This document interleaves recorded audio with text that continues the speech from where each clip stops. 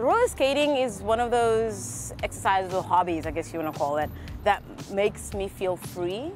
When I put on my skates, all my issues that I had through the day are just melt away, roll away, I guess.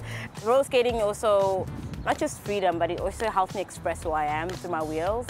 It helps me calm myself. It helps me work through frustrations.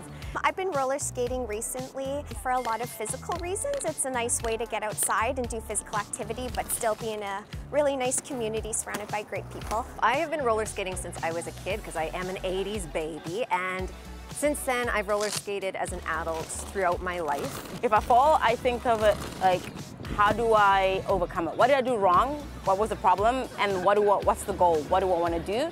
It's like problem solving to me. And also if you fall, it's not the end of the world. The only thing that hurts the most is the pride. I find that everybody that's joined the group is just so encouraging. We're all helping each other out, and it's just a good time every single time we go out.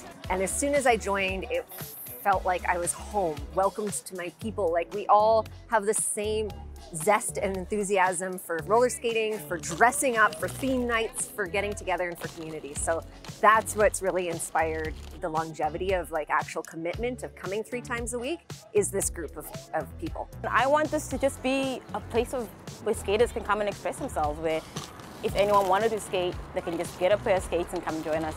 It's open, free, no discrimination of any sort, no problems. Just put on our skates, roll. If you want to learn new tricks, you can go and learn new tricks. If you don't want to, I mean, that's up to you, but it's a good time. We're here to have a good time. Hello everyone. Thanks for watching this piece on the Peg City Rollers. If you'd like to see more of our content, subscribe to our channel.